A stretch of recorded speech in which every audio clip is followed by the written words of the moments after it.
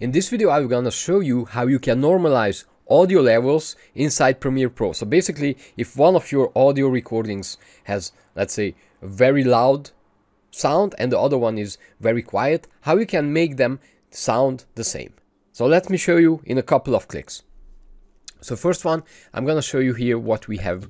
We have video that has one track that is quite loud, like this video, and the other part is not so loud. The other part is when I was recording this video, I had a different distance from the microphone to my mouth than versus the other one. So the idea is, okay, now I edited this. I've already edited this video.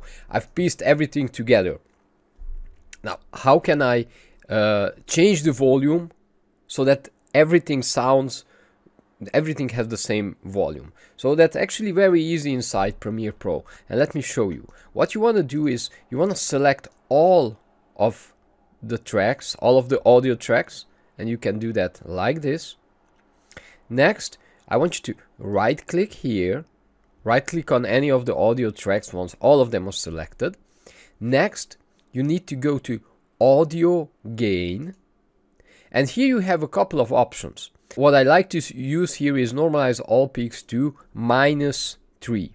And at this point, I will let Premiere Pro do its magic. I'll click OK. Now the audio should sound normalized. Image in the background, and you're done. Now, if you already like this video, click The idea is that now we can take this video, export it, upload it to YouTube or wherever you need to upload it, and when people listen to this video on their phone or on any kind of device, they won't need to adjust the volume, they don't need to make your video more loud, and you won't have fluctuations of volume in your video. Now, if you enjoyed this video and you want to make more videos, I have some really cool graphics, really cool templates for you that you can download for free.